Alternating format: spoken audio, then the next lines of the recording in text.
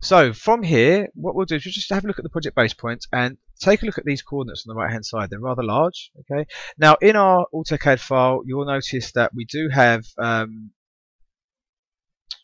Let's have a look. If I come to here and choose Utilities, ID Point, and then just select this particular point here, you'll notice that we've got 4 decimal points past, or 4 decimal places past the decimal point.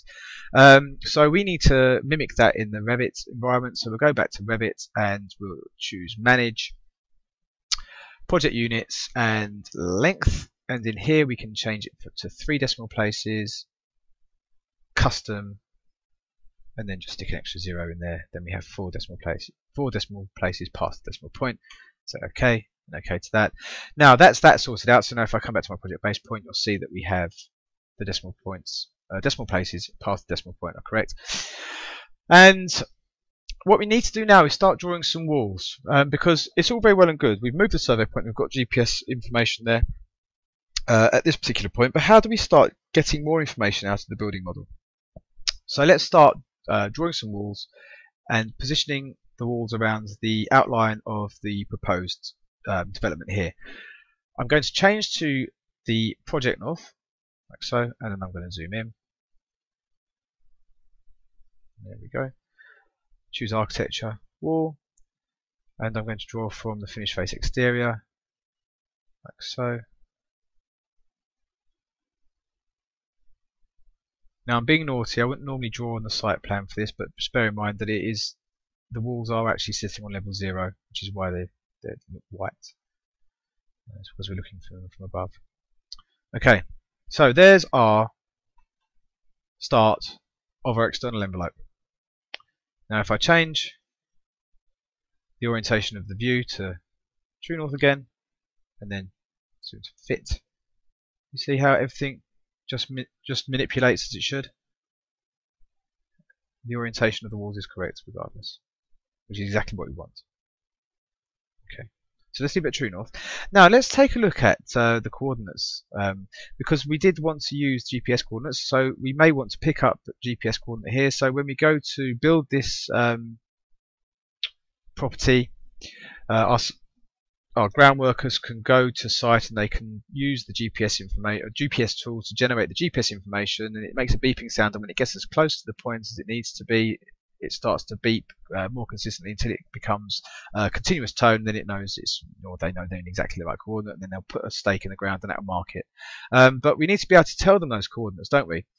So let's go ahead and generate those coordinates. Now if we go to the Annotate tab, we can use the spot coordinates annotation symbol to tell us where that particular point is in relation to the GPS coordinates. So if I pick that corner, left mouse click again, and zoom in, let's just take a look at that coordinate there. Can you see it's a rather large number, although that geometry only resides that far away from the origin. Okay, that's something to consider. So our model geometry is well within the tolerated 20-mile radius from the internal project origin within Revit. But we may consider having a local setup point as well, which is where the unclipping the project base point comes in. So if I press escape now, and let's go ahead and move the project base point. And this is the reason why you move the project base point. We'll select it, and it's key here to unclip it. If you don't unclip it, you'll move out all the geometry and the annotation symbols. Okay, we don't want to do that. We are going to go into why you would do that in the next few steps. But at the moment, unclip it, and then we're just going to move the project base point to the corner of the building. So from that point there to that point there. Okay, notice the coordinates move. However, these coordinates remain unchanged because these coordinates are actually talking to the survey point.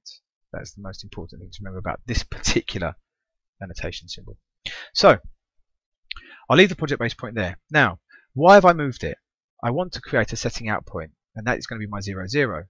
So what I'm going to do is prove to you that is 0, 0, although it does have coordinates on it, okay, that are relative, and this is the main thing, relative to the survey point. Now let's go to our spot coordinate, and I'm going to choose edit type, because this particular spot coordinate, if I look at its properties, it's looking at the survey point and gaining its information from the coordinate origin survey point. Now I'm going to rename this horizontal dash survey point. and then say OK. And I'm going to duplicate it, and I'm going to call the next one project base point. Say OK again. Now, what I need to do is just change the setting here from survey points to project base points so that it matches the name, and then say OK. So when I start to draw now, notice the 0, 0, yeah, from that particular point. So it says the project base point now is my 0, 0, and anything from that is relative to that project base point. So we have a local setting out point and a GPS setting out point. So if I select the GPS setting out coordinate, create similar, I can then start to place these also.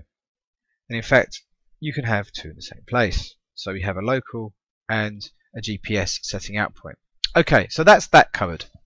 And that's why we have the project base point and the survey point, and that's why we have to unclip it, move it, and then start to draw relative, or sorry, start to place our annotation spot coordinates in relation to our building, which in then turn will look at the project base point and ask the project base point its coordinates from the project base point.